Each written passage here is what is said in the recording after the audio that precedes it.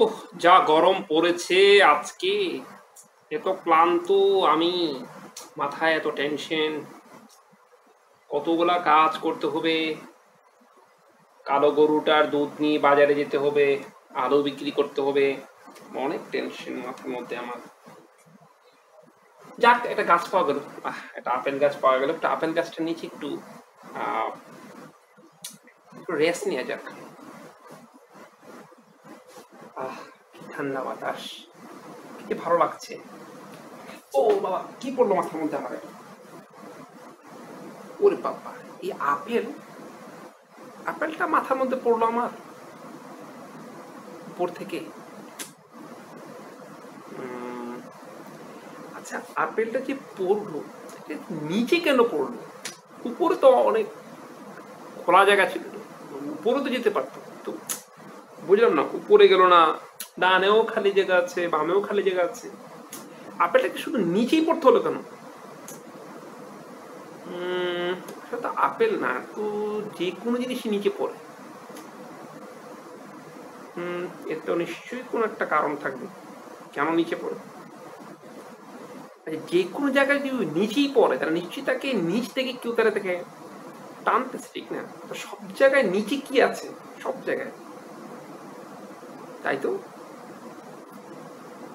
যেহেতু সবকিছুই নিচে নামে, তাহলে তো নিচ থেকেই কেউ তাকে টানে। আর সব জায়গায় নিচে তো আছে একটা জিনিস, সেটা হচ্ছে পৃথিবী। হ্যাঁ, এটাই হট হচ্ছে কি অনেক লজিক্যাল, যে পৃথিবী সবকিছুকে টানে, আর নিচের দিকে টানে বলেই একটা জিনিস নিচে নামে। পৃথিবী যদি উপরে থাকতো তাহলে হয়তো এটা হয়তো উপরে উঠতো। পৃথিবী তো উপরে, তো পৃথিবী নাই, আর পৃথিবী তো নিচে, তাহলে সবকিছু কি তাহলে পৃথিবী টানে। আর সেই জন্যই যে কোনো জিনিস হচ্ছে কি নিচে পড়ে। ইয়েস, চমৎকার জিনিস পেয়ে গেলাম তো একটা। আমি তো খুব বিজ্ঞানের মতো চিন্তা মনে করছি। তাহলে এই যে নিচের যে তাকে টানে, এটা তো এক ধরনের টানে, কোনো কিছুকে টানে, এটাকে তো আকর্ষণ বলি আমরা, না? এটা টেনে কাছে নিয়ে আসা, এটা আকর্ষণ করে নিয়ে আসা, ঠিক আছে। তো পৃথিবী যদি ওকে আকর্ষণ করে, তারা তো এটা একটা নাম দেওয়া যেতে পারে। কি নাম দেওয়া যায়? পৃথিবী তো অনেক বিশাল, অনেক বড় কিছু, এবং এত বড় একটা কিছু যে আকর্ষণ করে, এটা তার ছোটখাটো নাম দেওয়া যায়। তাহলে আমরা কি নাম জানবো? আমরা, হ্যাঁ, একটা নাম মাথায় এসেছে আমার, মহাকর্ষণ। মানে বিশাল আকর্ষণ, মহাকর্ষণ, ঠিক আছে। তাহলে এটার নাম দেওয়া যেতে পারে মহাকর্ষণ।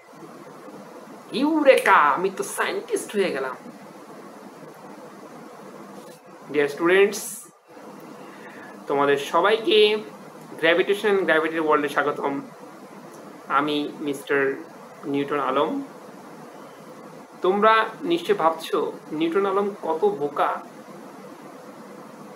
আপেল একটা পড়েছে মাথায়, বেটা আপেলটা খেয়ে ফেল। কি সব মহাকর্ষ, কি সব সায়েন্টিস্ট, কি সব গল্প জুড়ে দিল, ঠিক আছে। দেখো, আমি ওই যে ব্রিটিশ নিউটনের মতো যত বোকা না।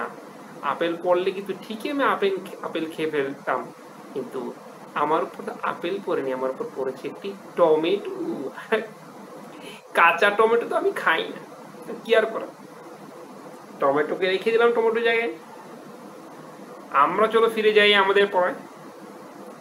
তো আজকে আমাদের যে আলোচনার টপিক, যে বিষয়, যেই চ্যাপ্টারটা আমরা পড়বো, সেটা হচ্ছে তোমাদের ফিজিক্স ফার্স্ট পার্ট বইয়ের চ্যাপ্টার 6, গ্র্যাভিটেশন অ্যান্ড গ্র্যাভিটি। এবং এই চ্যাপ্টারটার উপরে আমরা একটা রিভিউ ক্লাস করবো আজকে, ঠিক আছে। তো সবাই তাহলে বই খাতা নাও তোমাদের সামনে। এই চ্যাপ্টারের মধ্যে আমরা আজকে ক্লাসটা আমি একটু ড্রামাটিক্যালি স্টার্ট করলাম, কেন জানি একটু দুষ্টুমি করতে ইচ্ছে করছিল। আর ইনফ্যাক্ট আসলে আমাদের পড়াশোনার সাথে আনন্দের সম্পর্ক থাকা উচিত। আমার মেসেজটা হচ্ছে আসলে এটা। বিশেষ করে ফিজিক্সের মতো একটা কাঠমোট্টো সাবজেক্ট তুমি যদি একটা ইন্টারেস্টিং ওয়েতে না পড়ো, তাহলে তুমি এটার যে নির্যাসটুকু, এটা তুমি ধারণ করতে পারবে না। So always try, not only physics, যে কোনো সাবজেক্ট পড়ার সাথে আনন্দ সম্পর্ক করাটা আমার জন্য কিন্তু জরুরি। তো যাই হোক, এই চ্যাপ্টারটার মধ্যে বেশ কিছু আলোচনা আছে। আমরা সব আলোচনা তো গভীরে গিয়ে আলোচনা করবো না, যেহেতু অলরেডি চ্যাপ্টারটা আমরা পড়েছি জানো, এবং তোমরা এর আগেও পড়েছো। এসএসসি তো গ্র্যাভিটেশন এন্ড গ্র্যাভিটি নিয়ে পড়া ছিল, ইন্টারমিডিয়েটে আছেই। তো আমি এখানে বেছে বেছে কয়েকটা টপিক নিয়ে আলোচনা করব। তো এই চ্যাপ্টারের শুরুতে গ্যালিলিওস ল আছে। গ্যালিলিওস ল তোমরা পড়বে, তোমরা জানো গ্যালিলিওর পরন্ত বস্তু বা গ্যালিলিওস ফলিং বডির বেশ কিছু রুলস আছে, very simple rules, you know. So আমি ওগুলো ডিসকাস করবো না। আমি মূলত একটু আলোচনা করবো হচ্ছে কি এরপরে যে গুরুত্বপূর্ণ আলোচনাটা গ্যালিলিওর সূত্রের পরে ক্যাপলারস ল, ঠিক আছে। অ্যাকচুয়ালি এই যে নিউটন যে গ্র্যাভিটেশন গ্র্যাভিটি আইডিয়া দিয়েছিল, এটা ব্যাকড্রপে আর একটা ওয়ার্ক ছিল একটা গ্রুপ অফ সায়েন্টিস্টের, এবং সেখানে জোহান্স কেপলার একজন ফেমাস অ্যাস্ট্রোনমার এবং একজন ফিজিসিস্ট, ম্যাথমেটিশিয়ান, এবং ওনার কিছু ওয়ার্ক ছিল যে ওয়ার্কসগুলো পরবর্তীতে কি গ্র্যাভিটেশনাল ফোর্সের কনসেপ্ট থেকে লিড করেছিল।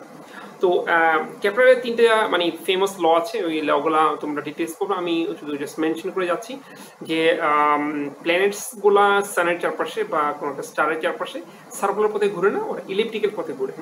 আমরা ছোটকালে পড়েছি যে সার্কুলার পথে ঘুরে, বা এক সময়টাকে সার্কুলার পথ মনে করো তো, বাট কেপলার হচ্ছে যে সে বলে নো, এই পথগুলো হচ্ছে যে সার্কুলার না, ইলেকট্রিক্যাল, উপবৃত্তাকার।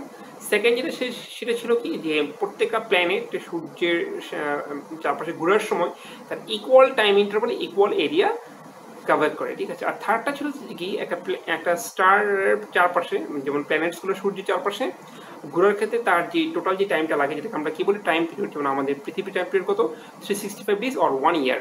এই যে এক একটা প্ল্যানেটের জন্য এক একটা টাইম, এবং এই টাইমের যে স্কোয়ার, এই যে টাইম পিরিয়ড বা পর্যায়কালের যে স্কোয়ার, সেটা হচ্ছে যে কি ওই সান থেকে বা ওই স্টার থেকে প্ল্যানেটের যে গড় দূরত্বের ঘনের সমানুপাতিক। Square is proportional to R cube. এগুলো খুব সিম্পল পড়াশোনা, এগুলো পড়বে। আমি ওখানে অত বেশি আলোচনা করছি না, যেহেতু ওগুলো মেজরিটি পড়া আছে এবং ওগুলো ভালো বুঝতে পারবে সহজে আলোচনা। তো ক্যাপলার্স লগুলো পড়ে, ক্যাপলার্স ল এবং নিউটনস লর মধ্যে একটা রিলেশন আছে, ওটাও মানে ইজিলি দেখবে। আমি শুধু মেনশন করে যাচ্ছি, বই আছে, একটু দেখে নিই, কেমন। তো আমরা মেনলি চলে যাবো Newton's law of gravitation. Newton's law of gravitation আমাদের সবার আইডিয়া আছে। আমি এই মুহূর্তে একটু বোর্ডে যাবো, ছোটো ছোটো এই কোশ্চেন যেগুলো আমরা অলরেডি পেয়েছি সেগুলো লিখি, তোমরাও খাতা নাও এবং লিখো। আমি আবার বলছি এটা একটা রিভিউ ক্লাস, সো এখানে আমি কোনো কিছু ডিটেলস পড়াবো না, আমি শুধুমাত্র একটু তোমাদের রিমাইন্ডার দিচ্ছি যা তোমরা আগে পড়েছি, ঠিক আছে। আমরা অলরেডি ক্যাপলার্স পড়েছি, ওখানের মধ্যে ক্যাপলার্স থার্ড অর্ডার ম্যাথমেটিক্যাল ফর্মুলা হচ্ছে টি square is J proportional to R cube by A cube, অর্থাৎ মিন ডিসটেন্সের কিউবের প্রপোর্শনাল। ওকে, আচ্ছা, gravitational force, Newton's law of gravitation আমরা জানি যে দুইটা অবজেক্ট ইউনিভার্সের মধ্যে, দুইটা অবজেক্ট মাঝখানে হচ্ছে যে একটা কি কাজ করে, একটা ফোর্স কাজ করে, এবং একটা অ্যাট্রাকটিভ ফোর্স, এবং এটা ইউনিভার্সের যে মানে কাছাকাছি বা দূরবর্তীও কাজ করে এর মধ্যে। বাট ডেফিনেটলি কাছে থাকলে ফোর্স অনেক বেশি স্ট্রং হয়, দূরে গেলে ফোর্স অনেক বেশি উইক হয়ে যায়। এটা আমরা অনেক সময় কি করি সেন্স করি বা নেগলিজিবল হয়। তো এটা মেইন ফর্মুলা যে F ইজ ইকুয়ালস টু, আমরা জানি G M divide by RS। যে দুইটা বস্তুর মধ্যে আমরা বলটা বের করছি, সেটার দুইটা বস্তুর ভর, আর হচ্ছে ডিসটেন্স, আর কি হচ্ছে গ্র্যাভিটেশনাল কনস্ট্যান্ট। আমরা জানি, আমি এগুলো নিয়ে খুব বিস্তারিত আলোচনা করবো না, আবার বলছি G is equals to 6.673 into 10 to the power minus 11 Newton metre square KG. Okay, so এটি হচ্ছে যে আমাদের নিউটনস লকে আমরা যদি ভেক্টর ফর্মে লিখি, F is equal to G M by R cube, ঠিক আছে। তো এটা হচ্ছে যে কি নিউটনস লর ভেক্টর ফর্ম। ওকে,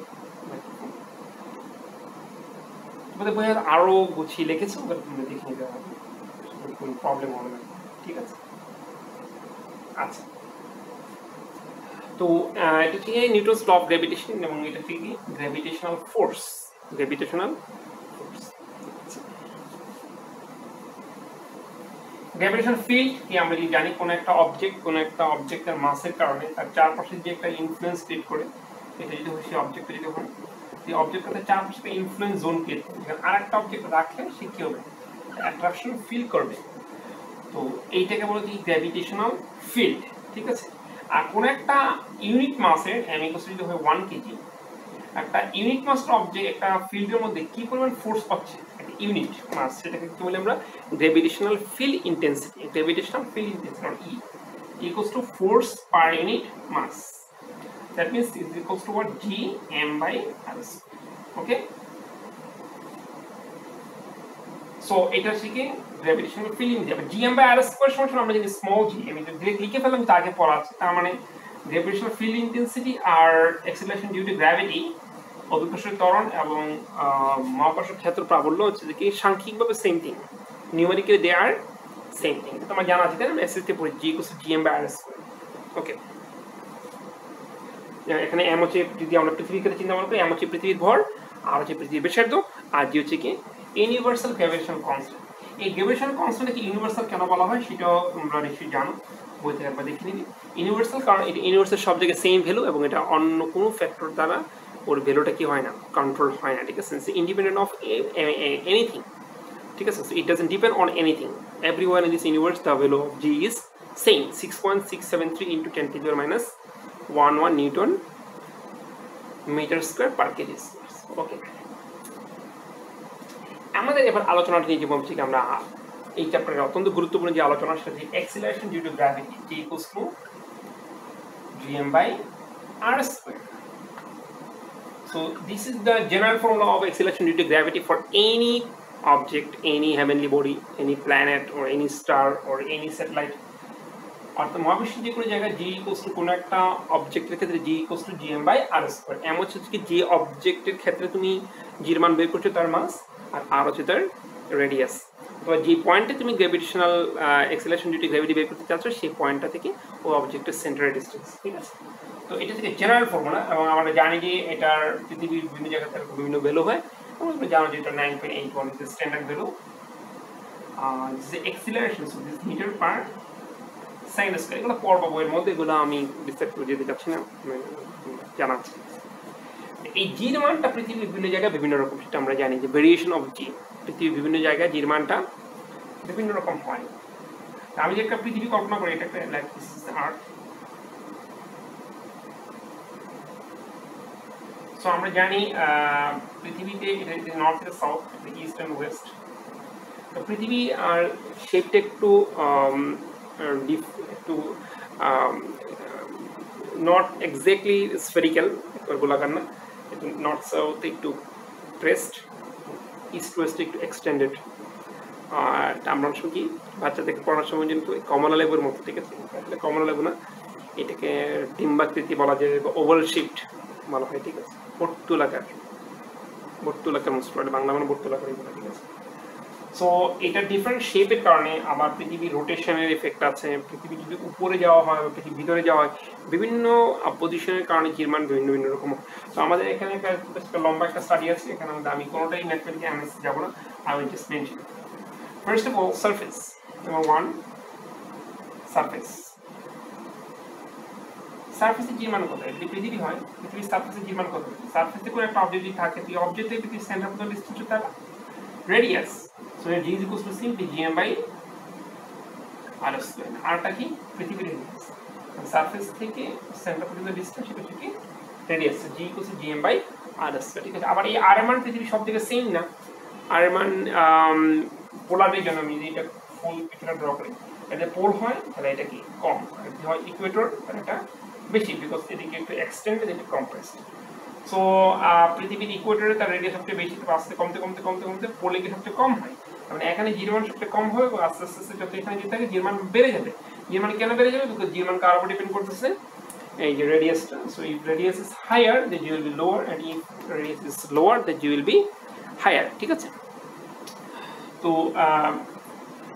এটা হচ্ছে একটা বিষয় আর আমরা যেটা জি ইকুয়ালস টু 9.81 জি ভ্যালুটা আমরা নিয়েছি একটা স্ট্যান্ডার্ড ভ্যালু এটা নেওয়া হয়েছে কি 45 ডিগ্রি ল্যাটিটিউড 45 ডিগ্রি ল্যাটিটিউড বা অক্ষাংশ কোথায় প্যাসিফিক সি লেভেল ঠিক আছে কারণ আমরা জানি যে sea level is the ultimate plane right এবং 45 degree is the middle position Pacific is the among all the oceans Pacific হচ্ছে সবচেয়ে কি শান্ত ঠিক আছে Atlantic বা Arctic ওরা খুব turbulent whereas the Pacific is very stable and that's why we are taking the value g equals 9.81 is standard for this place okay এটা বই আছে কোনো বই তোমরা একটু দেখে নিও সেকেন্ড কেস হচ্ছে কি above the surface, above the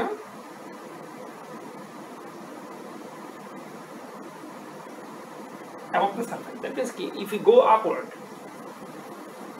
upward, just erasing this part.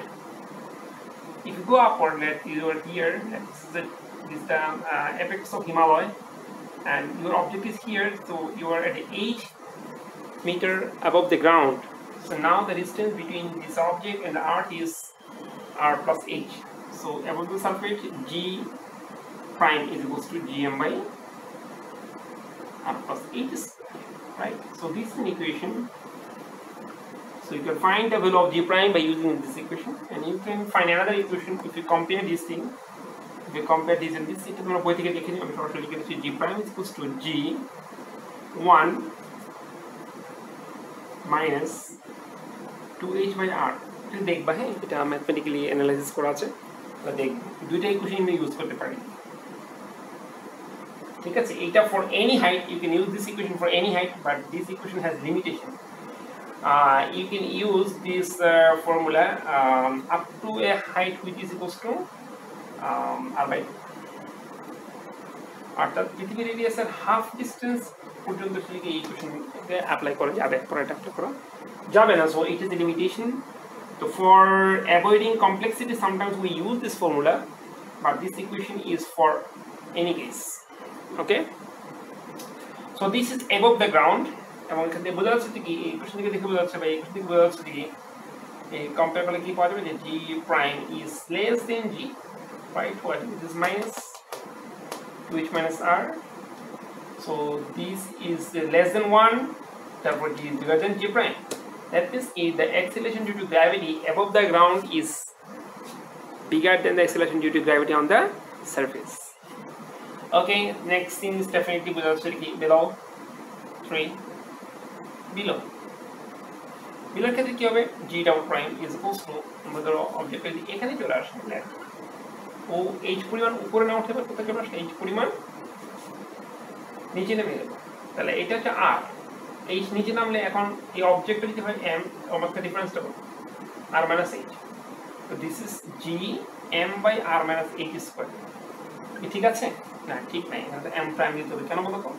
কারণ উপরে গেলে তো পুরো পৃথিবী আছে, ভিতরটা কিন্তু এখন পৃথিবী একটু কমে গেল, কারণ অবজেক্ট যদি এখানে না থাকে এখানে থাকে, তাহলে আমরা যদি এইটুকুকে রেডিয়াস ধরে যেটা সার্কেল কমপ্লিট করি, তাহলে এইটা কি এখনকার ইফেক্টিভ আর্ট, বাইরের আর্টটা কোনোই এখানে রুল নেই, বিকজ আমরা জানি যে gravity is point two point, অর্থাৎ দুইটা পয়েন্টের মাঝখানে কাজ করে, বাইরে কাজ করে।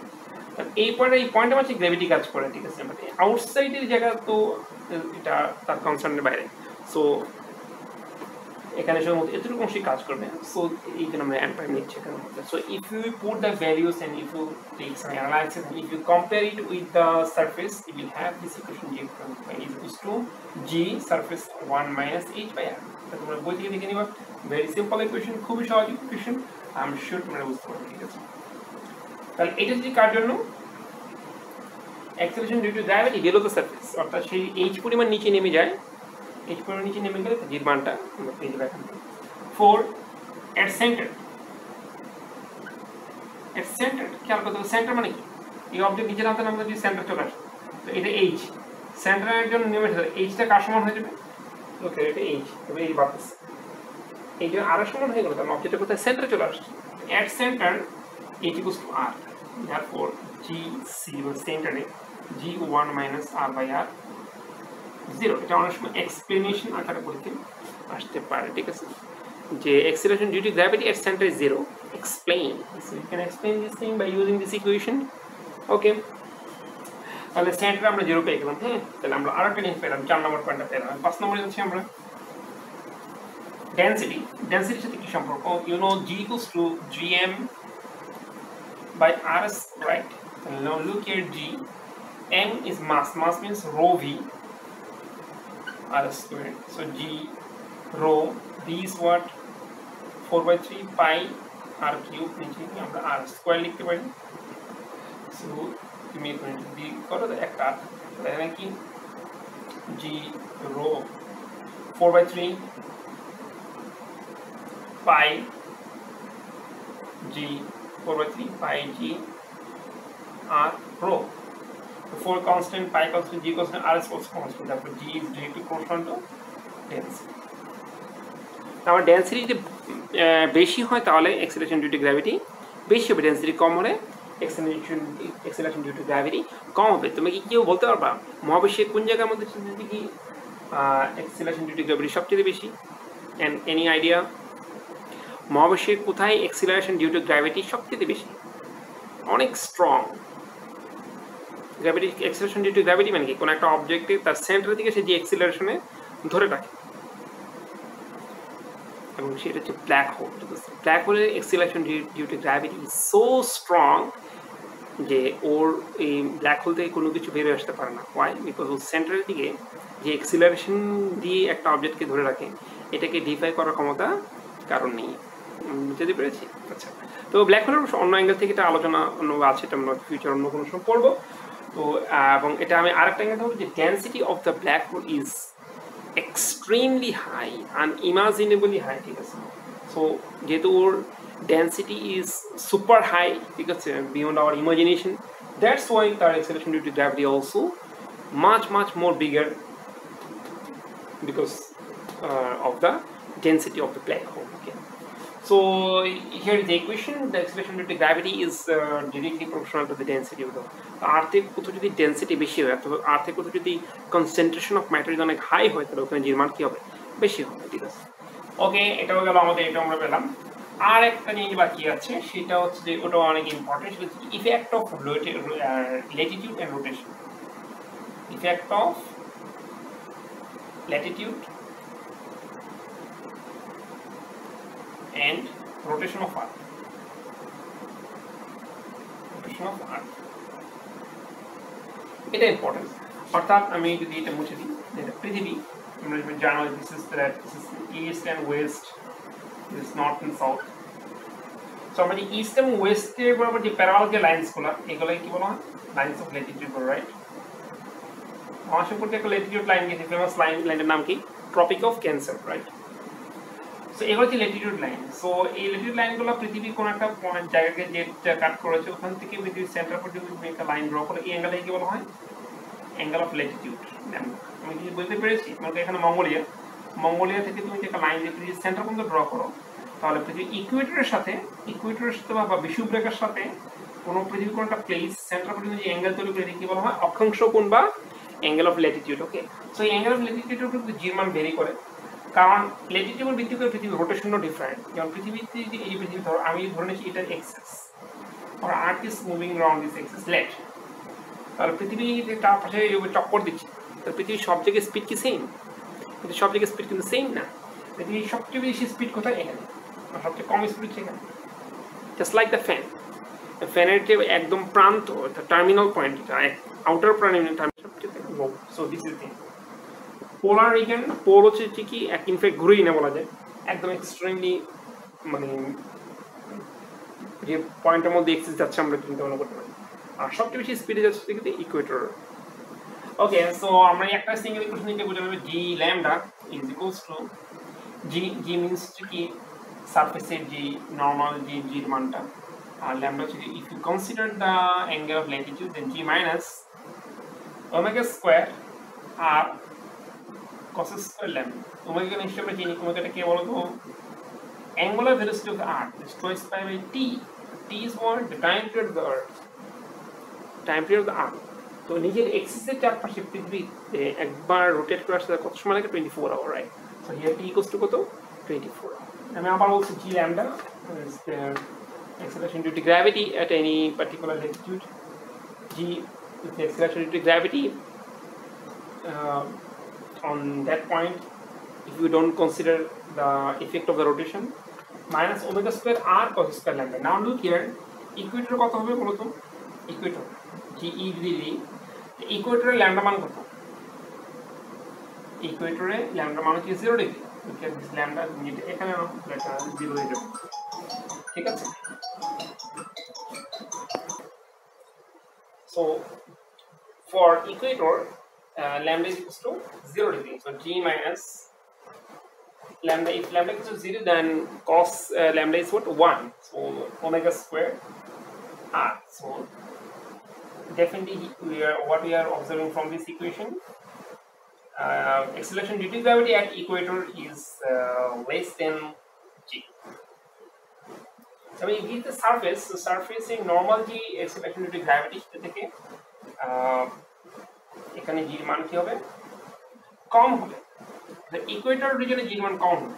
আচ্ছা, তাহলে পোলার রিজনে কি একটু দেখি, gp লিখলাম পোলার reason, g minus in polar reason যদি এই পয়েন্টে এখানে চলে আসে, অ্যাঙ্গেলটা ল্যাম্বডা ইকুয়াল টু কত যাবে, এখানে আসলে 0 ডিগ্রি আর এখানে কত 90 degree. So when cos 90 equals to 0 means equals to g. That means কি acceleration due to gravity is maximum. g বলতে আমরা বলছি কি maximum velocity. That means কি acceleration due to gravity at polar region is bigger than acceleration due to gravity at equator region. এবং যেটা আমরা এর আগেও দেখেছি না, ইকুয়েটর থেকে আমরা যত ইচ্ছা কি পোলার রিজন থেকে যেতে চাচ্ছিলাম, আমাদের জির মান কিন্তু কি হচ্ছিল, বাড়ছিল। সো এইটাও কিন্তু আমাদেরকে সেম জিনিসই সাজেস্ট করছে। আমরা দেখি দুটো জিনিসই ঠিক আছে। তাহলে this is a very important equation, এবং এটা আমি একটু বক্স দিয়েছি, এটা প্লিজ তোমরা একটু খেয়াল রাখো, তারপরে লিখে একটু প্র্যাকটিস করবো, ঠিক আছে। এই হচ্ছে আমার মোটামুটি ভেরিয়েশন অফ জির আলোচনা, অর্থাৎ জির মান কি কিভাবে ভেরি করতে পারে। তবে এটা কিন্তু একটা খুবই গুরুত্বপূর্ণ অংশ এবং অনেক ম্যাথমেটিক্যাল প্রবলেম সেখান থেকে আসে, ঠিক আছে। আজকে ম্যাথমেটিক্যাল প্রবলেম ডিসকাস করার সুযোগ হবে কিনা জানি না। বেসিক্যালি আমি আমার ক্লাসগুলো 40 মিনিটসের মধ্যে রাখার চেষ্টা করি, কিন্তু 40 মিনিটসের অতিরিক্ত হয়ে গেলে ক্লাসটা আসলে আমার নিজের জন্য প্লাস তোমাদের জন্য এটা ফলো করাটা ডিফিকাল্ট। সো না হলে আমি দরকার পরে ম্যাথমেটিক্যাল প্রবলেমস নিয়ে অন্য একটা ক্লাস করবো। আজকে আমি শুধু থিওরিটিক্যাল পার্টসগুলো কি দেখাচ্ছি, ঠিক আছে।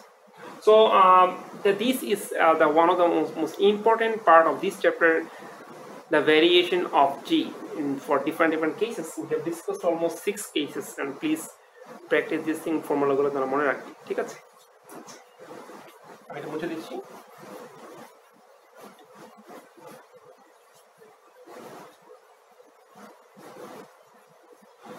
গ্র্যাভিটেশনাল পটেনশিয়াল বলে একটা কথা আছে, এটা আমি ডিসকাস করে নিয়ে আগে আমরা ফোর্স নিয়ে আলোচনা করেছি, ইন্টেন্সিটি আলোচনা করেছি। তো পটেনশিয়ালের থেকে আরেকটা ইম্পর্টেন্ট কনসেপ্ট, পটেনশিয়াল বললেই আমাদের কাছে ওয়ার্ক ডান বা কাজের বিষয় চলে আসে। আচ্ছা, একটা অবজেক্ট তার মাসের জন্য, অর্থাৎ কোনো একটা অবজেক্ট তার যে মাস, এই মাসের জন্য সে বা ভরের জন্য চারপাশে কি করে একটা গ্র্যাভিটেশনাল ফিল্ড বা একটা ফোর্স ফিল্ড বা একটা ইনফ্লুয়েন্স জোন তৈরি করে, এবং এই ইনফ্লুয়েন্সটা কী ধরনের, সে অ্যাট্রাক্ট করে ওর আশেপাশে অন্য কোনো অবজেক্ট আসলে অ্যাট্রাক্ট করে। ফাইন, তাহলে আমরা যদি একটা ইনফাইনাইট ডিস্টেন্স থেকে কোনো একটা অবজেক্টকে যদি কোনো গ্র্যাভিটেশনাল ফিল্ডে আনতে চাই, ঠিক আছে, তাহলে যেটা একটা ফোর্স কাজ করছে, তো ফোর্সের আন্ডারে তো আমাকে একটা অবজেক্টকে আমি আনছি, তাই না। সেখানে আমাকে ওয়ার্ক করতে হচ্ছে, কাজ করতে হচ্ছে, এবং এই কাজটাকে আমরা কি বলছি, পটেনশিয়াল। তো what is the definition of the potential, gravitational potential? Same concept আমাদের ইলেকট্রিসিটিতে আছে, ঠিক আছে, electric potential. So gravitational potential is defined as the amount of the work done to bring an object of unit mass from infinity or from the place of zero potential to at any particular point in the gravitational field is called gravitational potential. আমি আবার বলছি যে অসীম দূরত্ব থেকে বা infinite distance থেকে অথবা শূন্য বিভবের বা জিরো পটেনশিয়াল কোনো জায়গা থেকে একটা ইউনিট মাস অর্থাৎ 1 কেজি মাসের একটা অবজেক্টকে কোনো একটা অবজেক্টের গ্র্যাভিটেশনাল ফিল্ডের কোনো একটা পয়েন্টে আনতে যে পরিমাণ ওয়ার্ক করতে হচ্ছে সেটাই আমাদের গ্র্যাভিটেশন পটেনশিয়াল। এবং গ্র্যাভিটেশন পটেনশিয়ালের যে formula v minus gm by r, this is the formula for the gravitational potential. Okay, সেটা তোমরা একটা দেখবে। বিভিন্ন স্পেশাল কেসের জন্য তোমাদের বইয়ে গ্র্যাভিটেশনাল পটেনশিয়াল ইন্টেন্সিটির কিছু ডিসকাশন আছে, ওগুলা বেসিক্যালি তোমাদের জেনারেল ইনফরমেশনের জন্য ওগুলো দিয়েছে, তোমরা পড়বা ওখান থেকে যতটুকু পড়তে পারো, বাট ওগুলো পরীক্ষায় আমাদের তো ডিটেলস আসে, ঠিক আছে। তো এরপর আর কিছু শর্ট কিছু ডিসকাশন আছে, এগুলো তোমরা পড়বে। What is centre of gravity, what is the difference between the centre of gravity and centre of mass, ভর কেন্দ্র এবং ভার কেন্দ্রের মধ্যে পার্থক্য কি, বিভিন্ন অবজেক্টের ক্ষেত্রে তার সেন্টার অফ গ্র্যাভিটি কোথায়, সেন্টার অফ গ্র্যাভিটির সাথে স্টেবিলিটির কি সম্পর্ক, হ্যাঁ, এগুলো তোমরা পড়বা। তারপরে হচ্ছে কি এখানে আরো কিছু আলোচনা আছে, ওয়েটলেসনেস বা টুকিটাকি বিষয়গুলো তোমরা একটু দেখবে। আমি চলে দিতে চাচ্ছি এই চ্যাপ্টারের আরেকটা ইম্পর্টেন্ট অংশ, সেটা হচ্ছে কি এসকেপ ভেলোসিটি বা মুক্তিবেগ। ওকে, মুক্তিবেগ বা এসকেপ ভেলোসিটি।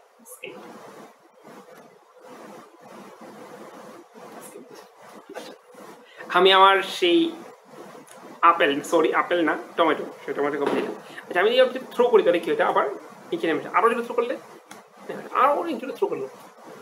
বাচ্চারা মাঠে খেলেন অনেক জোরে উপরে বল থ্রো করে উপরে উঠে এবার আবার বলটার সাথে আবার ক্যাচ ধরে ফেলে, ঠিক আছে।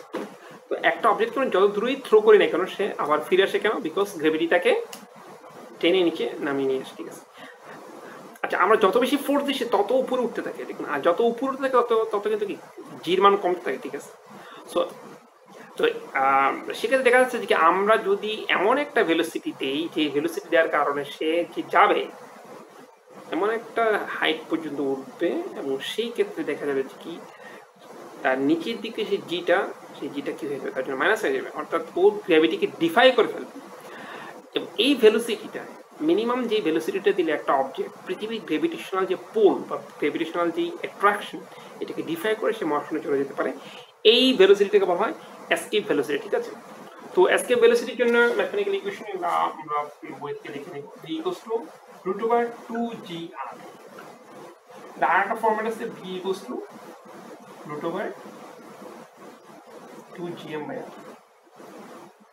ঠিক আছে, দুইটি এসকেপ ভেলোসিটি ইকুয়েশন। আমরা পৃথিবীর কাছে এসকেপ ভেলোসিটি মান কত, 11.2 কিলোমিটার পার সেকেন্ড। অর্থাৎ আমি যদি এই টমেটোকে যদি সেকেন্ডে 1 সেকেন্ডে 11.2 কিলোমিটার স্পিডে যদি থ্রো করে উপরের দিকে, তো আর কখনো ফিরে আসবে না, ঠিক আছে। তো escape velocity very important concept এই চ্যাপ্টারের মধ্যে, তো এটা আমরা একটু ভালো করে পড়বো, কেমন।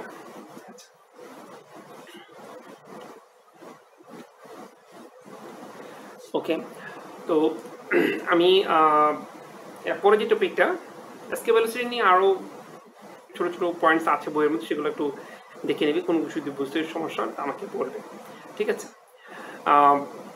এখানে অবশ্যই এসকেপ ভেলোসিটির প্রসঙ্গে একটা জিনিস আমি একটু করে বলতে চাই, সেটা হচ্ছে যে আমরা যদি কোনো একটা অবজেক্টকে থ্রো করি পৃথিবী থেকে, একটা অবজেক্টকে যদি আমরা পৃথিবী থেকে থ্রো করি তাহলে সে এসকেপ ভেলোসিটি সে চলে যাবে, কিন্তু এসকেপ ভেলোসিটি সমান ভেলোসিটি না দিই তাহলে কি হবে, ঠিক আছে। তাহলে তারা পৃথিবীতে ফিরে আসছে, শুধু পৃথিবীতে ফিরে আসে না, এখানে বেশ কয়েকটা ঘটনা ঘটে, আমি জাস্ট একটু পয়েন্টসগুলো একটা করে মেনশন করে দিচ্ছি, ঠিক আছে।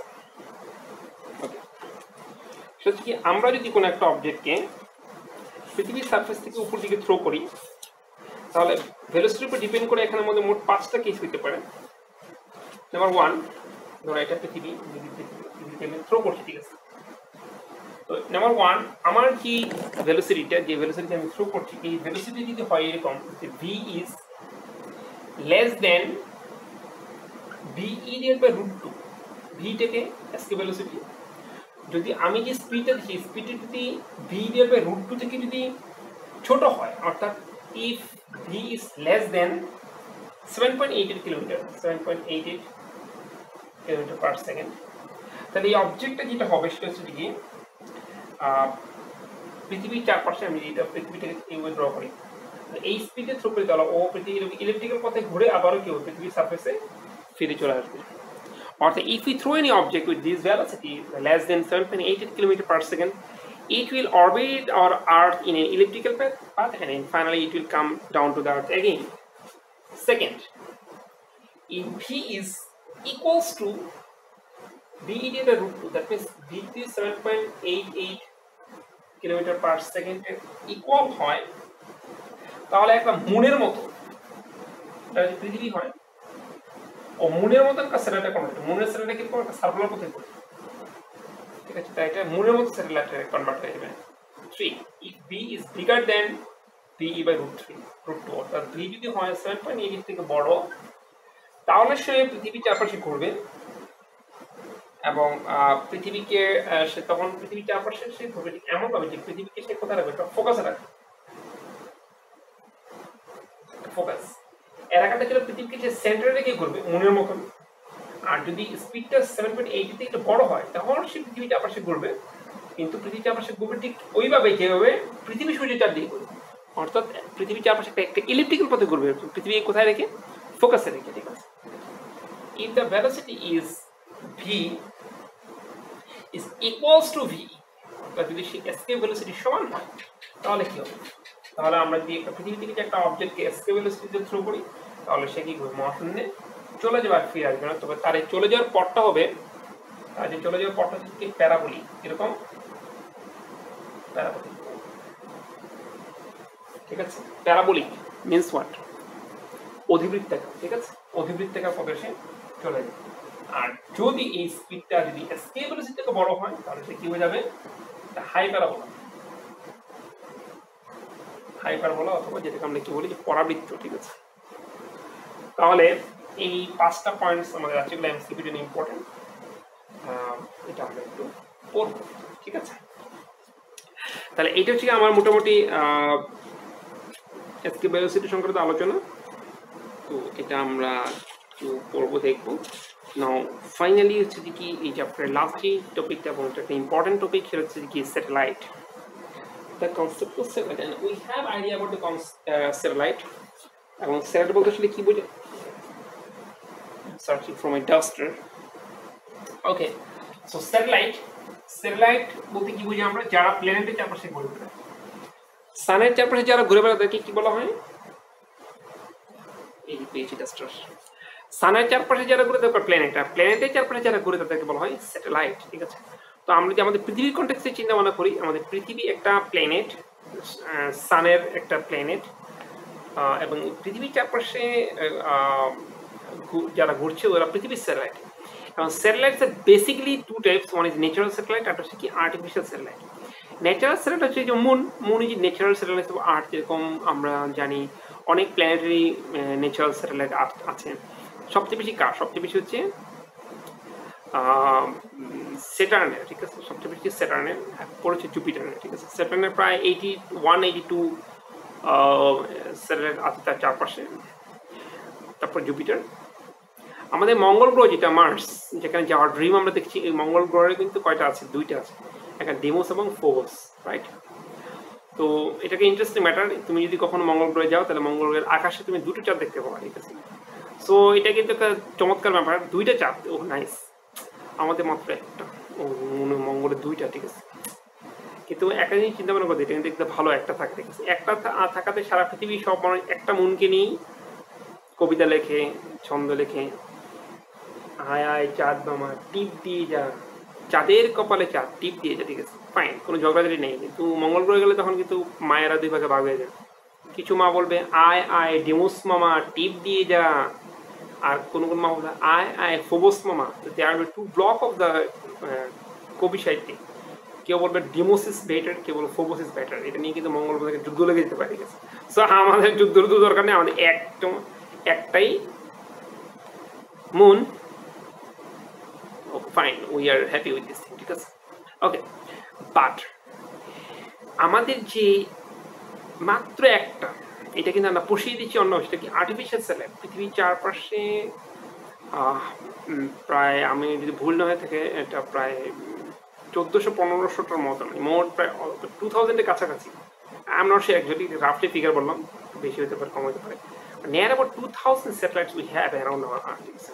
এর কাছে আমাদের আকাশের যে স্যাটেলাইটটা গিজগিজ করতেছে, ঠিক আছে, ওখানে আমাদেরও একটি স্যাটেলাইট আছে, বঙ্গবন্ধু 1 স্যাটেলাইট, যেটা আমরা পাঠিয়েছি।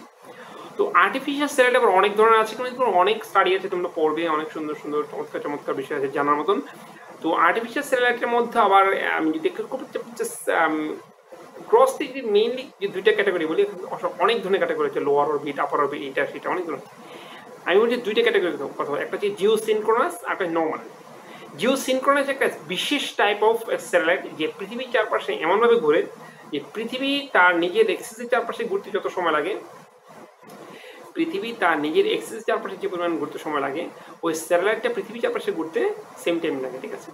তো এদেরকে বলা জিও সিনক্রোনাইজ স্যাটেলাইট বা জিও স্টেশনারি, এবং ওদেরকে পৃথিবী থেকে সবসময় একটা জায়গায় দেখা যায়। যেমন আমাদের Bangabandhu 1 satellite, it's also a Jio stationery satellite. তো পৃথিবীর রেসপেক্টে ও কি একটা জায়গাতে ফিক্স হয়ে আছে, ঠিক আছে। সো এনিওয়ে, তো জিও স্টেশনারি স্যাটেলাইটগুলো যে পথ দিয়ে ঘুরে বেড়ায়, এই পথগুলোকে কি বলা, পার্কিং অরবিট। কি বলা হয়? পার্কিং অরবিট, পরীক্ষা আসে কিন্তু। What is parking orbit? The parking orbit is the path in which the geostationary satellites orbits Earth. Okay? আচ্ছা, এবার আমি সরাসরি স্যাটেলাইটের ইকুয়েশনসগুলোতে চলে যাব। তো স্যাটেলাইটের ফার্স্ট স্যাটেলাইটের মেইনলি 3টা ইকুয়েশন আছে, আমরা জানি। স্যাটেলাইটের ভেলোসিটি, তারপর থেকে স্যাটেলাইটের টাইম পিরিয়ড, আর স্যাটেলাইটের হাইট, ঠিক আছে। তো স্যাটেলাইটের যে ভেলোসিটি সেটা খুব সিম্পল ম্যাথমেটিক্যাল ইকুয়েশনস বের করা হয়েছে আমাদের যা কনসেপ্ট দিয়ে সেন্টিপিটাল ফোর্স, তারপর হচ্ছে কি গ্র্যাভিটেশনাল ফোর্স, এগুলো ইউজ করে আমরা বের করেছি। সো স্যাটেলাইটের velocity v is equals to satellite. We are discussing with the satellite. The satellite velocity v is equals to root over gm by r plus h. So if it is r, এটা r আর h হাইটে যদি কোনো একটা satellite থাকে, আমাদের একদিকে satellite, তাহলে এটা যদি হয় m, ঠিক আছে, তাহলে এই স্যাটেলাইটের যে ঘুরতেছে যে স্পিড দিয়ে v equals to কত হবে root over gm by r plus h, ঠিক আছে। So this is the equation for the velocity of A satellite, ঠিক আছে। আর আমরা যদি টাইম পিরিয়ডের কথা বলি, সো টাইম পিরিয়ডকে আমরা একটা ইকুয়েশন, এই প্রত্যেকটা ইকুয়েশনই খুব সহজ ডিরেকশন, তোমরা দেখলেই বুঝতে পারবে, আমি শিওর। সো এখানে time period t is equals to, আমরা দুইভাবে লিখতে পারি এই time period equation. We know v equals to কত, v এটা স্পিড v দিতে হয়, তো ও কত পথ ঘুরে আসে বলো, 2 পাই r plus h, রাইট। এই পুরো পথটা কত, radius r plus h, so এই পুরো পথটা হচ্ছে কি 2 পাই r plus h, তার পরিধি এরপর t, ঠিক না। তাহলে আমরা কি লিখতে পারি, t equals to কত লিখতে পারি আমরা, 2 পাই r plus h by v। R v এর ইকুয়েশন এখানে বসিয়ে দিই, if we put the value of v, তারপর t এর জন্য আরেকটা ইকুয়েশন পাচ্ছি, 2 পাই r plus h, 2 pi r plus h root over r plus h by gm, just আমরা v এর মানটা এখানে বসাচ্ছি। this equation for the time period of a satellite, this is the equation for a time period of a satellite। একটা equation পারলে সেটা বাকি equation গুলো পারা যায়। থার্ড হচ্ছে কি ওর টাইম, এটা time height, so the same thing, age, height of a geostationary satellite। এখান থেকে আমরা যেটা পাই ক্যালকুলেশন করলে এখান থেকে কত, তুমি স্কয়ার করে দুই পাশে, if you take a square, t square is equals to 4 pi square r plus h square, এটা r plus h divided by gm। তাহলে আমরা এখান থেকে যদি h বের করে ক্যালকুলেশন করে দেখবা, এটা r plus h whole cube হবে। So h is equals to gm t square divided by 4 pi square, দেখবে আমি জাস্ট লিখে দিচ্ছি 1/3 minus r. So this is the height of a satellite. The height of a satellite. If you put the value t equals to 24 hours, you will get the height of a geostationary satellite. Why? Because geostationary satellite time period কত 24 hours, right? So if you place the t equals to 24 hours, you will get the height of a geostationary satellite. প্রায় মোটামুটি একটা calculation দেখা যায় 3600 এরকম একটা হবে, আমার খেয়াল আসতেছে না, তোমরা একটু ক্যালকুলেশন করে দেখবে। তো এই হচ্ছে the height of the satellite. তো মোটামুটি আমরা ডিসকাস করলাম, আমি একটু ফাস্ট গিয়েছি কারণ যেহেতু চ্যাপ্টার তোমাদের পড়া আছে, আমি শুধুমাত্র একটু রিভাইজ করতে চেয়েছিলাম তোমাদের সাথে, এবং অলরেডি আমাদের ক্লাস এটা 43 মিনিটস ক্রস করে চলে গিয়েছে। সো আমি ক্লাসটা লেংদি করবো না, ম্যাথমেটিক্যাল প্রবলেমস নিয়ে আমরা বরং আরেকটা ক্লাসই করবো ইনশাল্লাহ। তো এই চ্যাপ্টারে আমরা মেইনলি তিনটা অংশে আলোচনাটা আছে। একটা হচ্ছে কি variation of G with height, below, etcetera etcetera. তারপর এসকেপ ভেলোসিটি রিলেটেড ম্যাথস আছে, আর হচ্ছে কি স্যাটেলাইট রিলেটেড ম্যাথস আছে, ঠিক আছে। এই তিনটা অংশ থেকে হচ্ছে কি ম্যাথমেটিক্যাল প্রবলেমসগুলো আসে।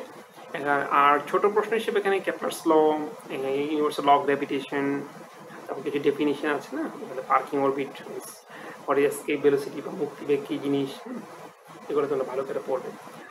তো মোটামুটি এই হচ্ছে গ্র্যাভিটেশন, গ্র্যাভিটিস ভেরি ইন্টারেস্টিং সাবজেক্ট।